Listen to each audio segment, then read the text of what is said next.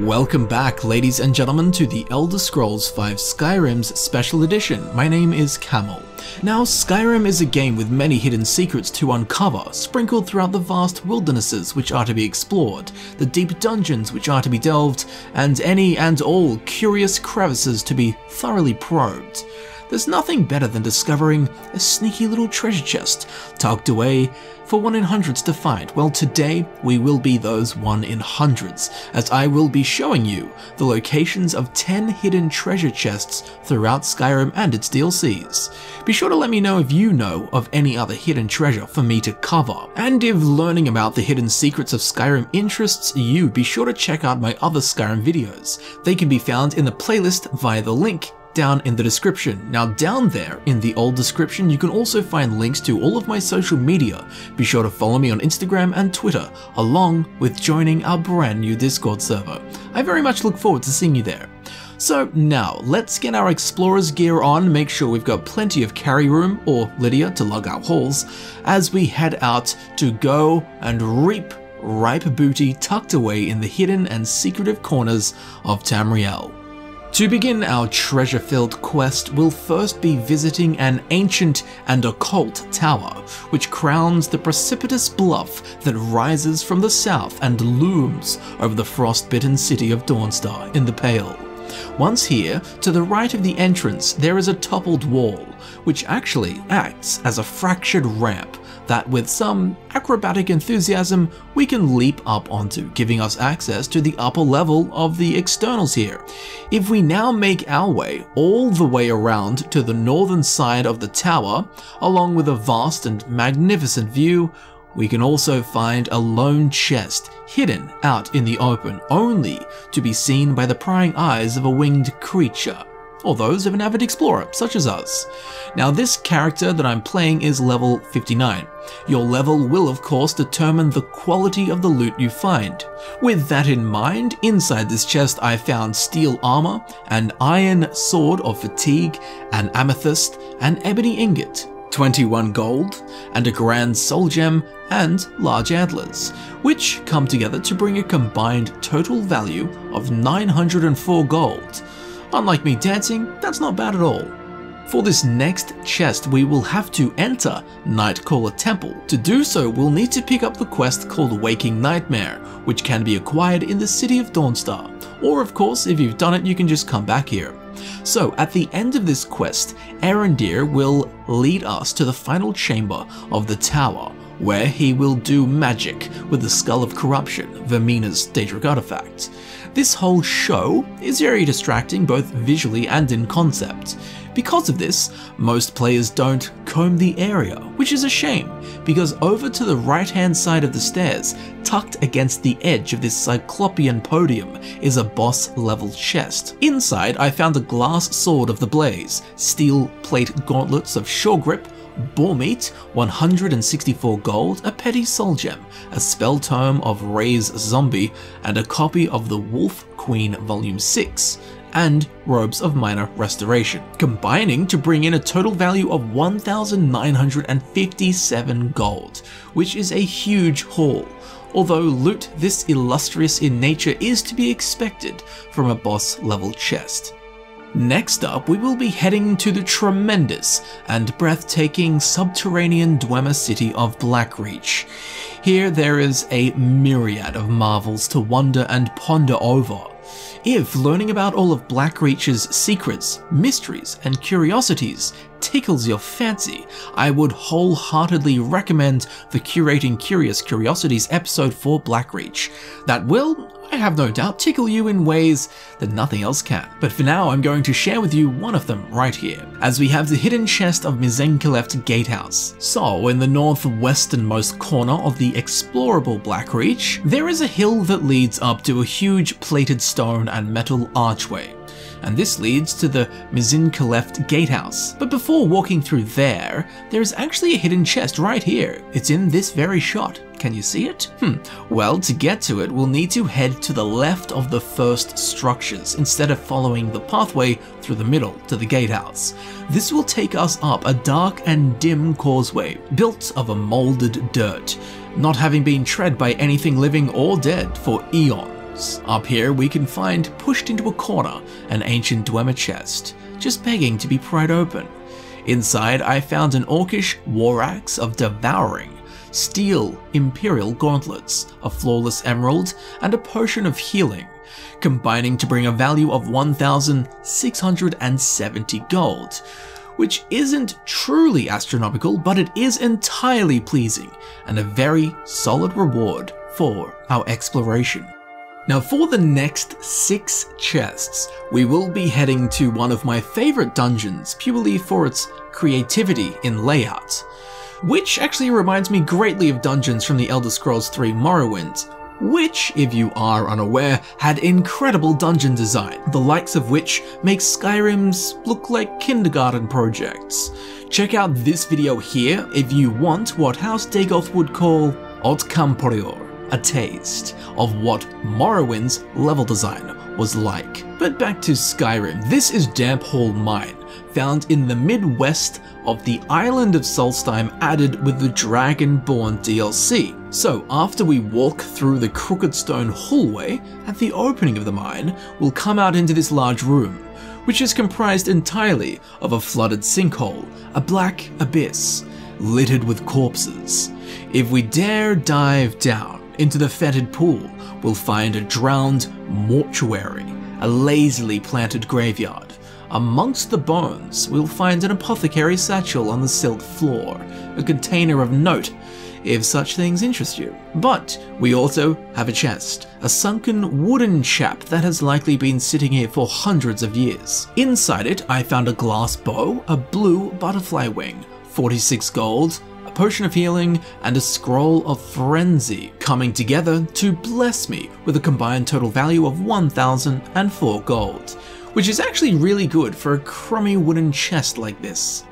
Now further into the mine, after passing through a well-lit and fern-dotted deep stone passageway, we'll duck through a shallow opening out into a much more spacious chamber of the cave, which, staying in theme with the mine's name, is flooded.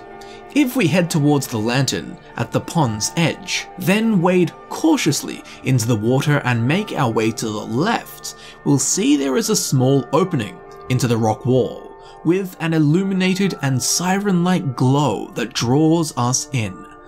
Luckily, all that awaits us in here is treasure, laid out on the table, a find to put a smile on anyone's face. But there is more than meets the eye here, as at the back of this small chamber is a collection of strange tube-like rock formations which actually hide a small corner of the room away, with their obscure angles and bearding of hanging moss and grasses veiling the petite void, which we're going to penetrate. As we lurk around this corner, we'll find that there is a small wooden chest waiting to be found, and today is its lucky day. Inside this chest, I found Stalhrim light armor, a hide helmet, which wasn't very good at hiding apparently, 56 gold, and an amulet of Talos, which come together to bring a combined total value of 1,031 gold, which is pretty good considering that along with this, we get to collect the other treasure from this room. Now, if we swim from this alcove back into the chamber whence we came, we'll want to paddle across all the way to the other side of this mysteriously dark body of water, where, under the aquatic surface, we will find a number of bones sticking out of the sand and silt that forms the floor of the pool. Amongst them is a skeleton clutching at a strong box. A mystery to be sure, but for us right now, all I can confirm is that this guy doesn't need this treasure anymore. So let's alleviate this chap of its contents, which I found to be an emerald, a circlet of peerless conjuration, and a silver ring, monetarily congregating to provide a value of 1,592 gold, which, much like Kyle from Skyblivion, is extremely handsome, especially for such a small container. The box, that is, not Kyle. Further into the mine, we'll pass through a crooked and abnormally slanted sinus of the cave system, which has been verdantly overgrown with mossy and dark dwelling plants, all of which is poetically lit by the careless flicker of a dim lantern. which rests grounded among the curled fronds and zephyr-caressed ivy that waves in the tunneled wind.